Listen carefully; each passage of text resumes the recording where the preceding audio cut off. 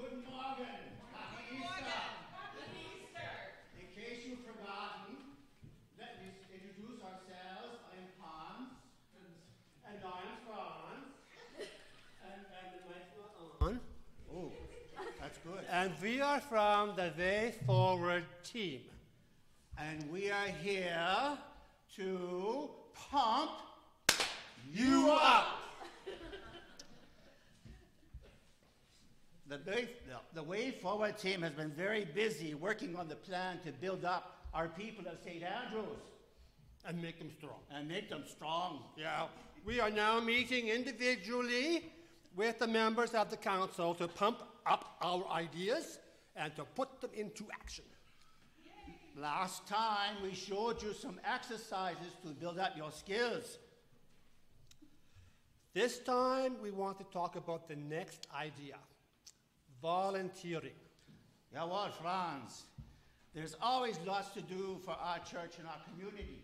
For example, the ushers, okay, who gave you the bulletin when you came in. Or the broadcast team who works at the back to make sure that we have a service that's sent out over the internet for those people, our friends who could not come here in person. Or the scripture readers.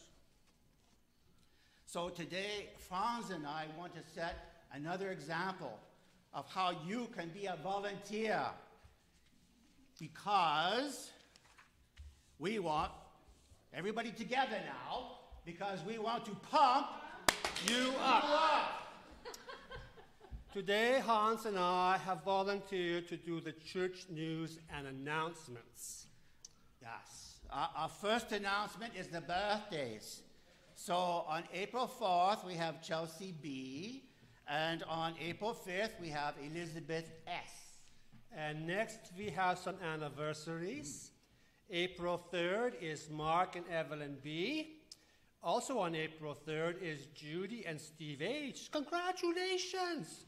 Both on the same day. That should be a big party, right, Hans? Yes, Franz, but we're not invited.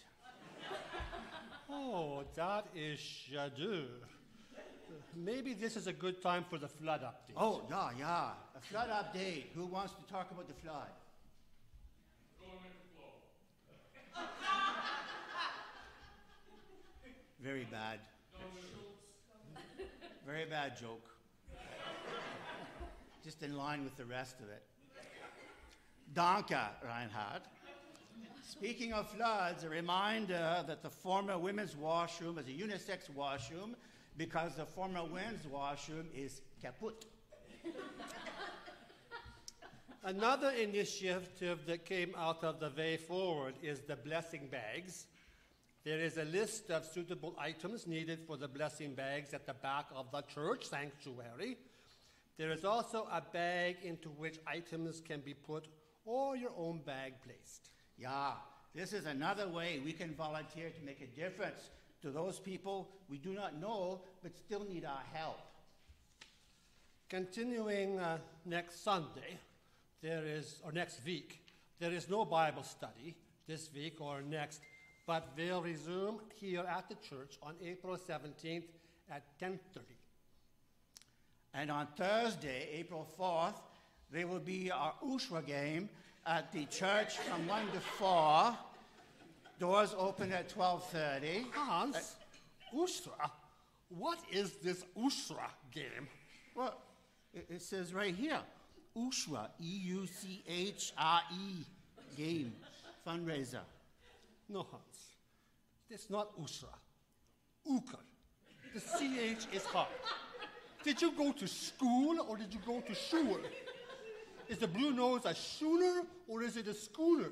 Do you follow a schedule or do you follow oh, that's maybe not a good example. Franz, you are so right. This is very hard. Okay, the euchre game will be this Thursday from 1 to 4 p.m. Doors open at 12:30. $10 to play, and half the money is distributed as prizes. The rest is for the fundraiser. And this is my favorite part. A soup and sandwich lunch is available across the road for $8 at Pete's Kitchen. Or if Franz says it, it's Pete's Kicking. Next Saturday and Sunday, April 6th and 7th, there is the Cumberland Lions Club Maple Fest Pancake Breakfast in the Maple Hall from 8 a.m. to 1 p.m. Cash payment at the door. Children or adults, $12. Children under 10, $8. And the first Cumberland Scouting troops will have maple products for sale during the breakfast. And more food. Next Super Sunday is next week on, April 14th? April 14th after church? Wait, shouldn't it be next Sunday? No, Hans. Reverend Stephanie will be away next Sunday, so we will have communion and Super Sunday on April 14th. Okay. Well, this morning we give our thanks to Carol P. for the God-sighting picture that we have today. It shows her amaryllis blooming for Easter. And we also want to thank Reverend Stephanie and Reinhardt and Sue for the lovely flowers at the front of the church. And that is all the announcements I have on the list, right? Yeah. Because if Franz and I can do it, anyone can do it. And you know what we want? Everybody together. We want to pump. You are wunderbar, Franz. Sorry. I thought of another way to volunteer. Oh, wunderbar. What is it? I'm going to go up and sit with the choir and pump them. Pump them up. That's a great idea, Hans, but don't sing.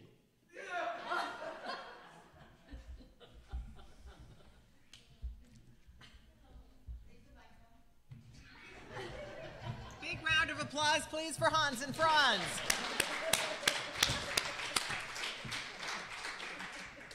What a better way to start Easter than to resurrect Hans and Franz. That is better than an egg hunt, I agree. All right, welcome everyone to worship on Easter Sunday. They don't call it a high holy day for no reason. This is our joyful celebration of the risen Christ. And I think, before we get too far into it, we are going to sing our choral introit, yes?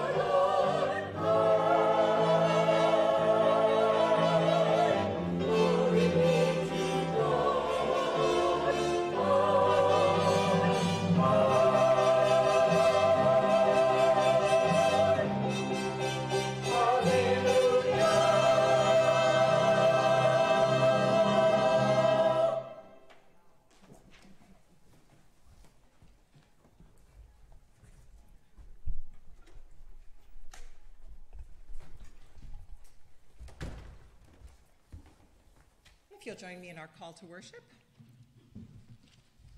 Oh, wait. Any God sightings this week? With everybody here, there must be a few. Okay, Marilyn. My God settings was to see everybody here on Good Friday service and Monday service. It was just beautiful and moving. Yes, those were lovely services. And they brought us here today to celebrate. How wonderful. Anyone else? Prayer requests? Are you going to say Colleen? We got to remember Colleen and her friend. Okay. I'd just like to, for us, our family, it was the end of a generation yesterday. We lost our beloved uncle. And if you could please raise prayers for his son Barry, his family, Okay. and the whole divine clan. Okay. Did everyone hear? Yes? Okay. All right. All right. If you will join me in our call to worship. We gather. We gather to celebrate that no darkness can extinguish light, to remember that love is the irresistible force that makes all things new, to trust that peace transforms and dignifies us and the people around us. God's love triumphs. Our lives have purpose and meaning within the love of God. God's love is our path. If God, who raised Jesus from the dead, is for us, who dare be against us? We can do all things through Christ who strengthens us. In the risen Christ, we are restored. Christ has risen. Christ has risen indeed. We are Easter people. All right, our opening hymn is the one you've been waiting for all year, at least I do. We are singing Jesus Christ is risen today. Please stand as you are able and comfortable.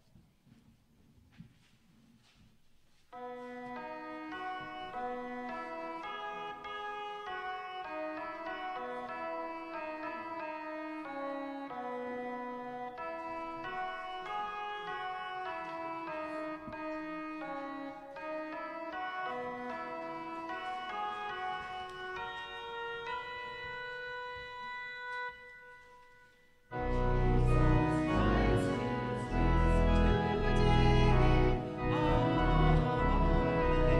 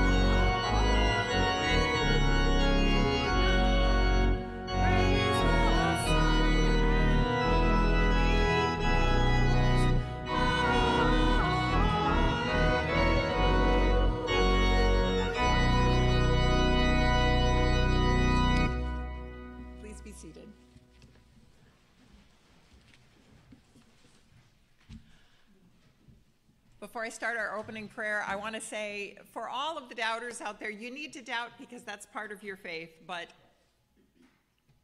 on this day, for me, the whole crux of our faith is something that we celebrate, and that is that love triumphs. And it is love that gives us our meaning and our path to follow. And the kind of love that God shows through Christ is amazing and really should inform how you choose to live your life when you leave here today.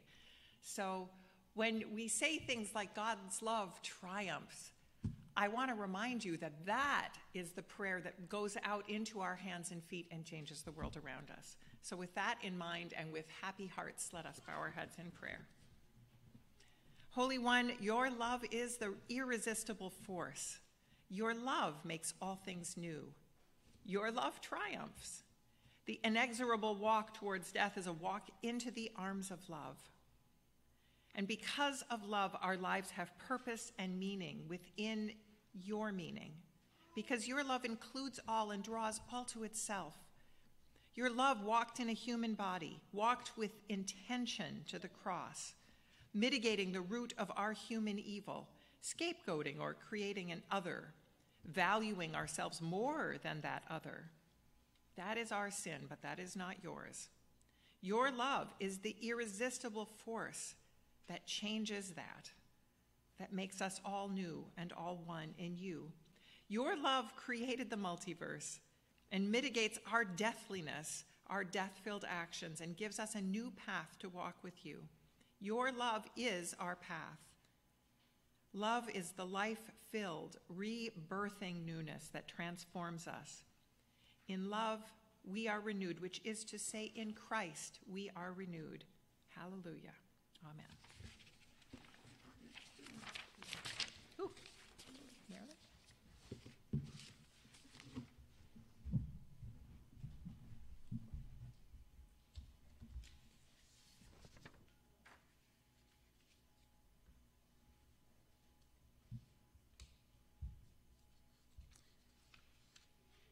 The Candle Liturgy for Easter Sunday.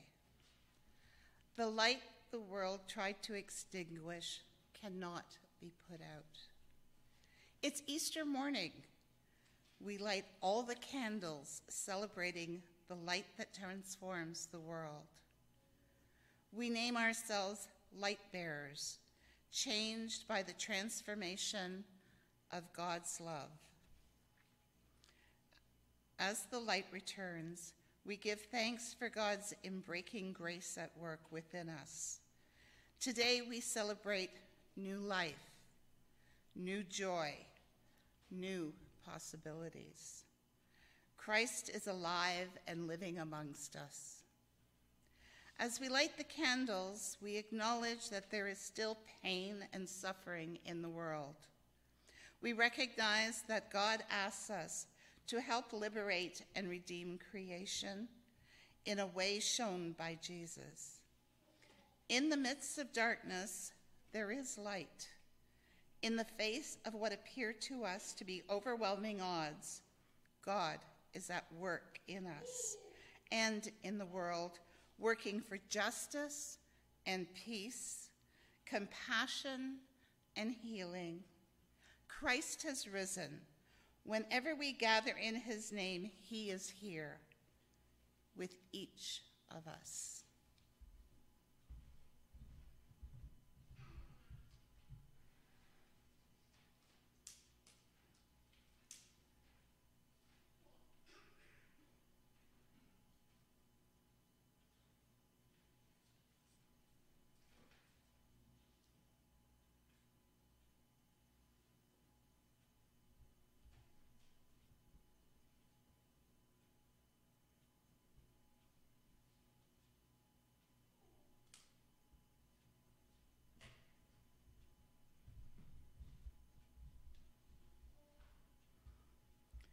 Hallelujah, hallelujah. Christ is risen indeed.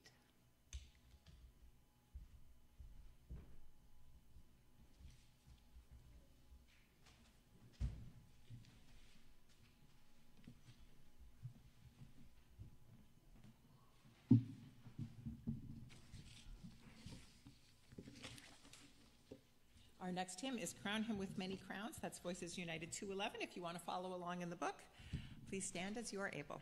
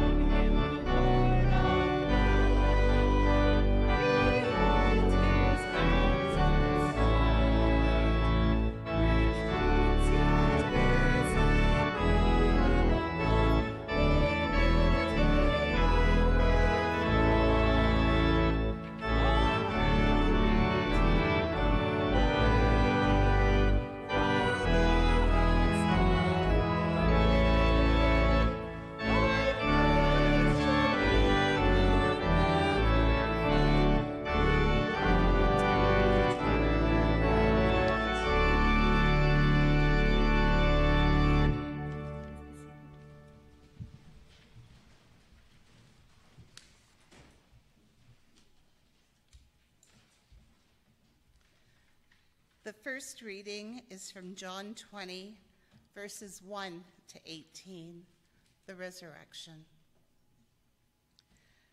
Early in the morning, on the first day of the week, while it was still dark, Mary Magdalene came to the tomb and saw that a stone was moved away from the entrance. She ran at once to Simon Peter and the other disciple, the one Jesus loved, gasping for breath. They took the master from the tomb. We don't know where they put him. Peter and the other disciple left immediately for the tomb. They ran neck and neck. The other disciple got to the tomb first, outrunning Peter. Stooping to look in, he saw that the pieces of linen cloth lying there, but he didn't go in. Simon Peter arrived after him, entered the tomb, observed that the linen cloths lying there and the handkerchief used to cover his head not lying with the linen cloths, but separate, neatly folded by itself. Then the other disciple, the one who had gotten there first, went into the tomb, took one look at the evidence, and believed. No one yet knew from the scripture that he had to rise from the dead. The disciples then went back home. But Mary stood outside the tomb weeping. As she wept, she knelt to look into the tomb and saw two angels sitting there, dressed in white, one at the head and the other at the foot, where Jesus' body had laid. They said to her, "Woman, why do you weep?" "They took my master," she said, "and I don't know where they put him." After she said this, she turned away and saw Jesus standing there, but she didn't recognize him. Jesus spoke to her, "Woman, why do you weep? Who are you looking for?" She, thinking that he was the gardener, said, "Sir, if you took him, tell me where you put him so I can care for him." Jesus said, "Mary." Turning to face him, she said in Hebrew, "Rabboni," meaning teacher. Jesus said, "Don't cling to me, for I have not ascended to the Father. Go to my brothers and tell them, I ascend to my Father and your Father, my God and your God." Mary Magdalene went, telling the news to the disciples, "I saw the Master," and she told them everything he said. The second reading is from Acts 10, verses 34 to 43. The Message. Peter fairly exploded with his good news. It's God's own truth. Nothing could be plainer. God plays no favorites. He makes no difference who you are or where you're from. If you want God and are ready to do as he says, the door is open. The message he sent to the children of Israel, that when through Jesus Christ, everything is being put together again. Well, he's doing it everywhere, among everyone. You know the story of what happened in Judea. It began in Galilee after John preached a total life change. Then Jesus arrived from Nazareth, anointed by God, with the Holy Spirit, ready for action. He went through the country helping people and healing everyone who was beaten down by the devil. He was able to do all of this because God was with him. And we saw it all, everything he did in the land of the Jews and in Jerusalem, where they killed him, hung him from a cross. But in 3 days, God had him alive and out where he could be seen. Not everyone saw him. He wasn't on public display. Witnesses had been carefully handpicked by God beforehand. Us. We were the ones there to eat and drink with him after he came back from the dead. He commissioned us to announce this in public, to bear solemn witness that he is, in fact, the one whom God destined as judge of the living and the dead. But we're not alone in this. Our witness that he is the means to forgiveness of sins is backed up by the witness of all the prophets. Let's affirm our faith together. The affirmation of faith, Psalm 19, verse 14.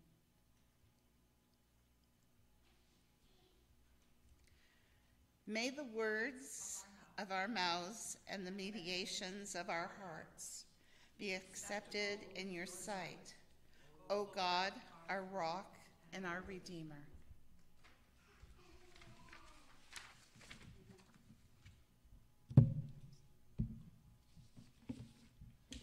Our response to the scriptures today was written by the Reverend Brian Draper, and it's just beautiful. And so we will do it as a call and response.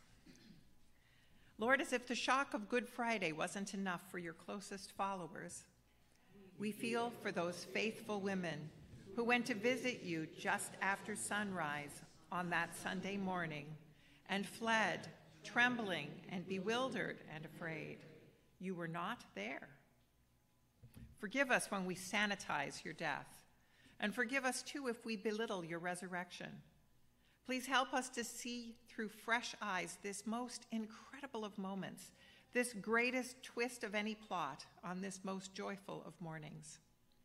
Help us to see it through the tear-filled eyes of those women. Help us to see it through the disbelieving eyes of the men, some of whom came running. And help us to glimpse it through your own eyes, which must have blinked in the early morning sunrise of that first Easter day from out of complete and utter darkness, and refocused and creased with a smile. You are risen indeed. Amen. All right. Our next hymn is the Day of Resurrection. That's Voices United 164. Again, please stand as you're able and comfortable.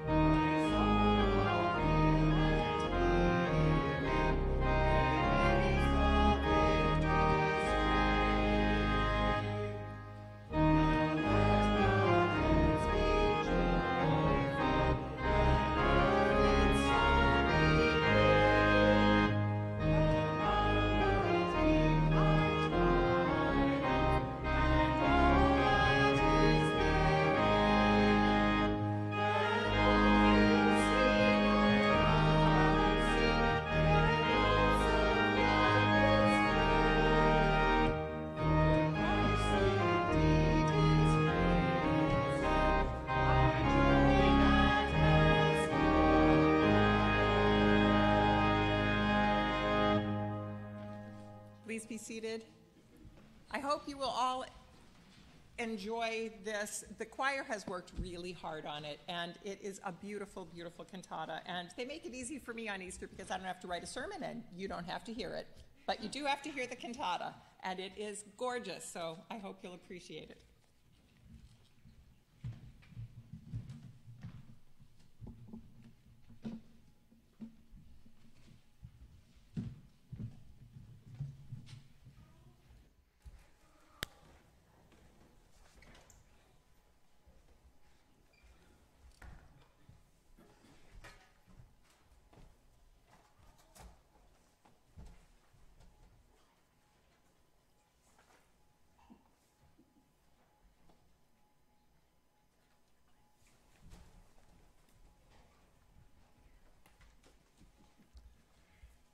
Through the centuries of time, we observe in scripture and song frequent associations of Jesus with the imagery of the rock.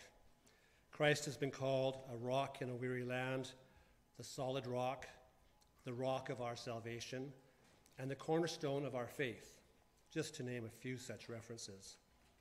These and other similar citations are woven into the fabric of this work for choir and narrators. As Jesus began his earthly ministry, Scripture records that he spent 40 days fasting and praying in the wilderness, where he was tempted by Satan to turn stones into bread. Jesus prevailed in this and other challenging encounters, and eventually became the chief cornerstone, as the Apostle Paul states, the foundation upon which the household of faith was built. In his death, it was a large stone that was placed over the mouth of the tomb to ensure that his body would not be removed. The theme is prominent and the message is clear as we recount Christ's life of strength and ultimate victory. This cantata, No Stone Could Hold Him, is a reminder that the God who created the heavens and earth has dominion over them. We see that the author of life can conquer even the seemingly impenetrable finality of death. That power is fully demonstrated in the resurrection story of Jesus. An immovable stone sealing the tomb and presumably signaling the end of Christ's earthly influence merely becomes an open gateway through which his message penetrates the world. Jesus is truly our living and eternal rock.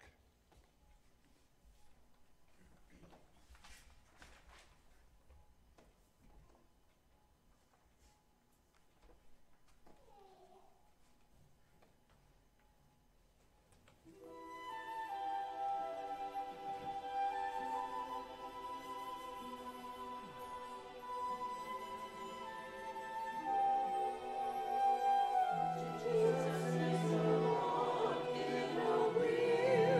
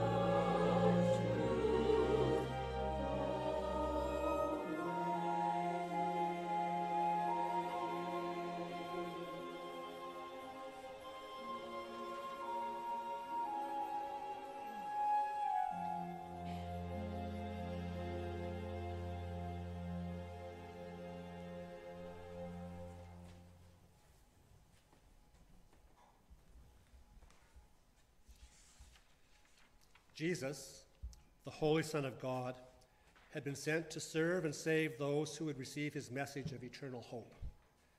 Led by the Spirit of God into the desert, 40 days of prayer and fasting had prepared him for that which was to come. The earthly ministry he would soon begin, a journey destined to be a blend of joys and sorrows. In this wilderness experience, Jesus had remained faithful and had not faltered in the face of Satan's temptations. Jesus began his ministry by calling his disciples. He passionately taught them and others, providing hope and healing to all who would listen. Compelling messages of grace and love inspired people from every walk of life to heed the Master's call, turn from their sinful ways, and follow him. He was the way, the truth, and the life. This was the Christ, the living rock on which all persons could take their stand and build their faith in the living God.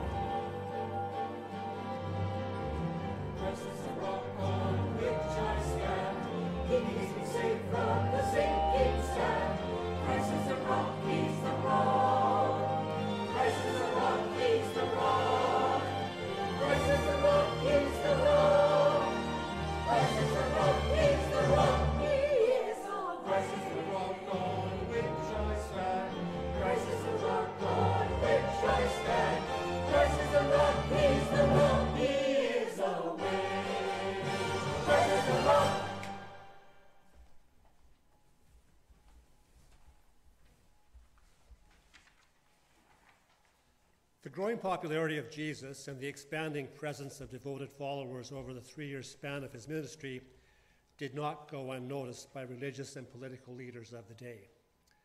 There was rising concern among them about this man and what they perceived to be a false portrayal of true faith. Amidst Christ's clarion call for people to turn and follow him, winds of change were beginning to blow. Growing unrest was evolving into evil plots to undermine and end the influence of this teacher, the humble man from Galilee.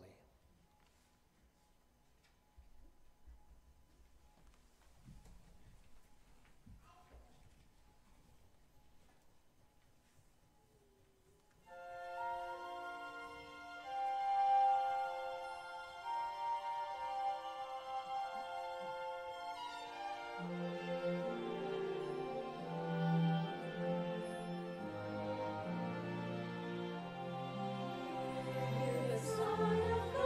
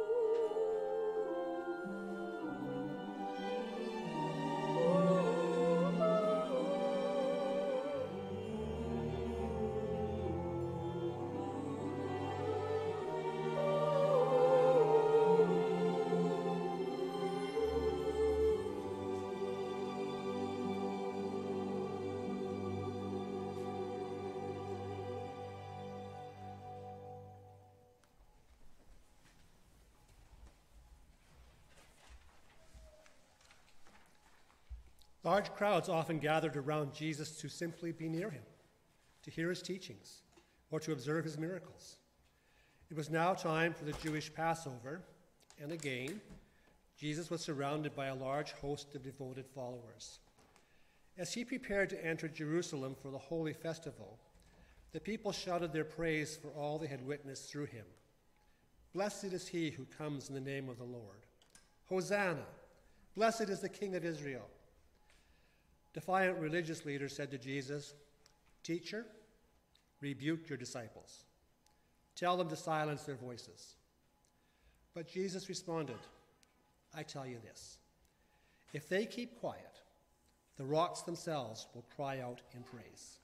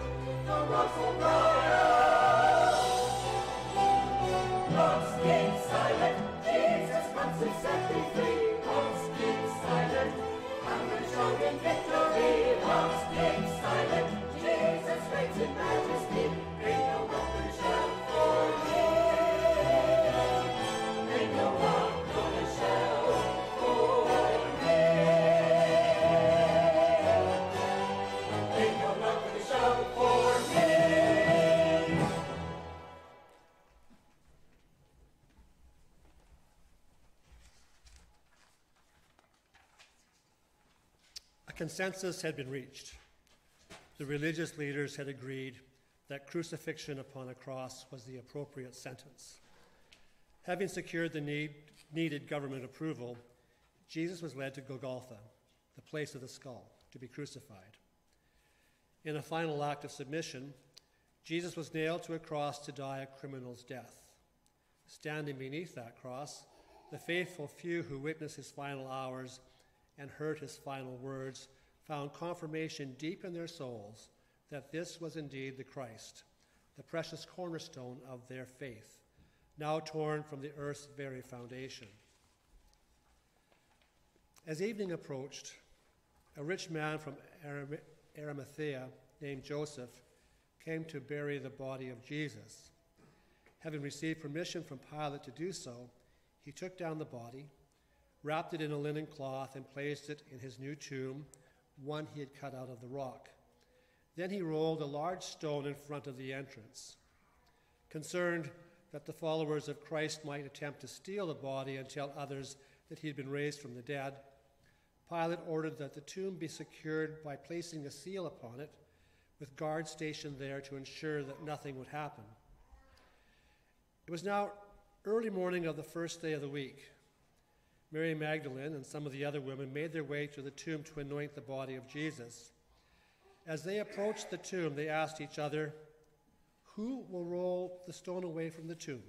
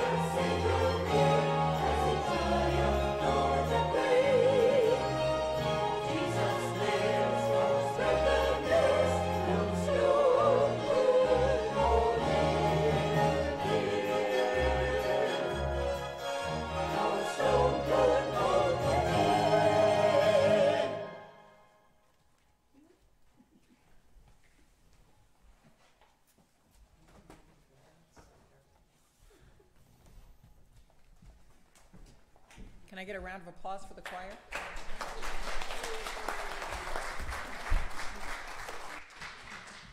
And Carol, who worked so hard.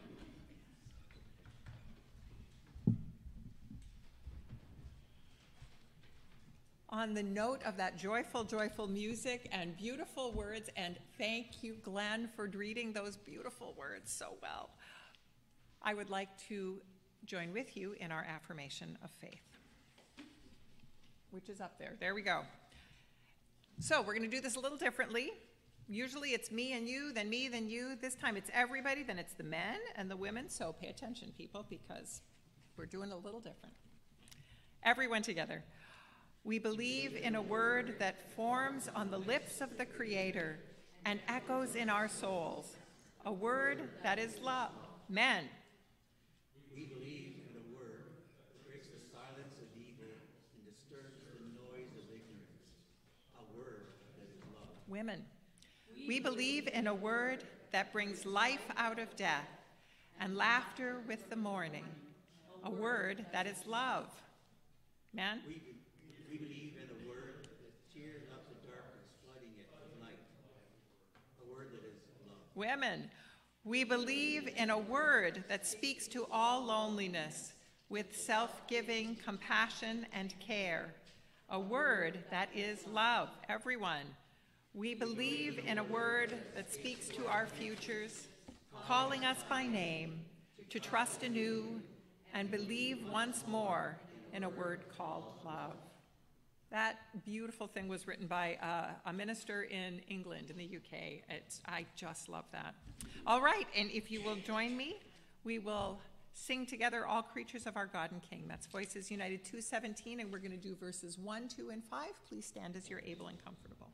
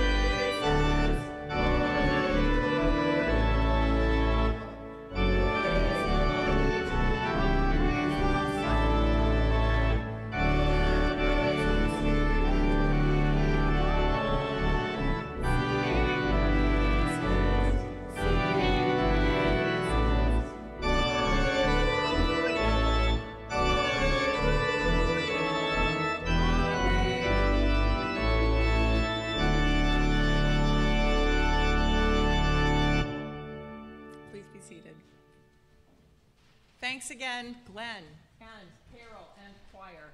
That was just wonderful and lifted my spirits. As we offer our tithes and offerings, remember that this is the message that we send to people. This is the message that is so redemptive and wonderful in our world. So as you give, know that you're giving to go out there and help the people that need to hear that word that is love.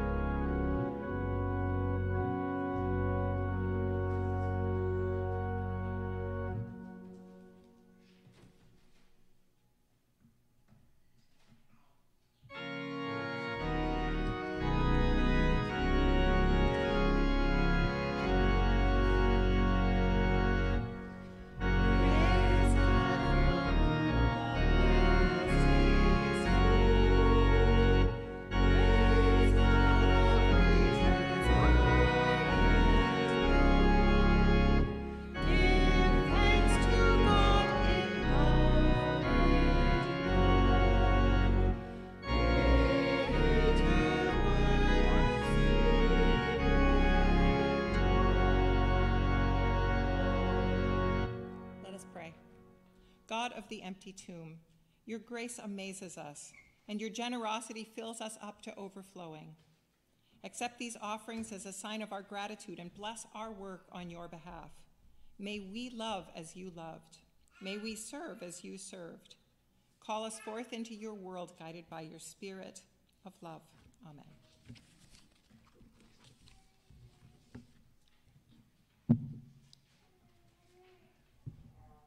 Please be seated.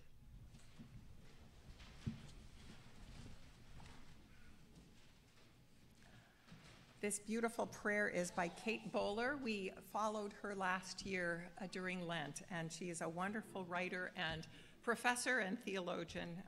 So I hope you enjoy this beautiful, beautiful prayer as much as I did reading it. Let us pray. Lord, how are we to respond to this day? Anything is possible.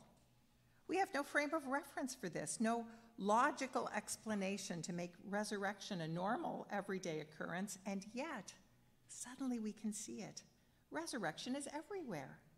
Your life, your love, and your energy breaks out in surprising ways and unexpected places, even in our own hearts and our own lives.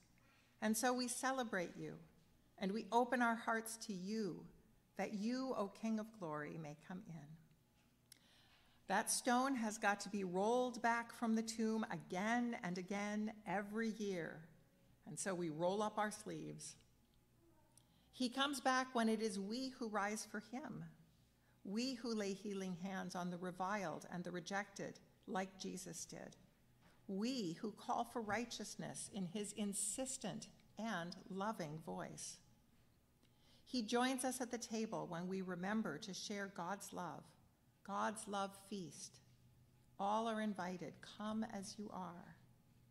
And so it is we who must love, who must become part of the energy that restores our world, part of a flow of love that taps into the divine energies flowing in and through us, and treat each other so tenderly, as though just this morning she or he made the personal effort to make it back from heaven, or from hell, but certainly from death, to be by our side, to restore creation as Jesus did. Because if by some miracle, and today of all days, why not a miracle, he did come back, wouldn't he want to see us in the act of caring and liberating? Wouldn't it be a miracle to live for just one day so that if he did, by some amazing feat, come riding into town, he could look around and say, "This is what I meant." And we could say, "Yeah, it took us a long time, but we finally figured it out." Oh, let us live to make that so. You are the resurrection and the life, and we pray and try to live as you taught us, especially by saying, "Our Father, who art in heaven, hallowed be thy name. Thy kingdom come, thy will be done on earth as it is in heaven. Give us this day our daily bread, and forgive us our trespasses, as we forgive those who trespass against us. And lead us not into temptation, but deliver us from evil. For thine is the kingdom, the power, and the glory, forever and ever. Amen." Our closing hymn is "Thine is the Glory." Please stand as you're able and comfortable.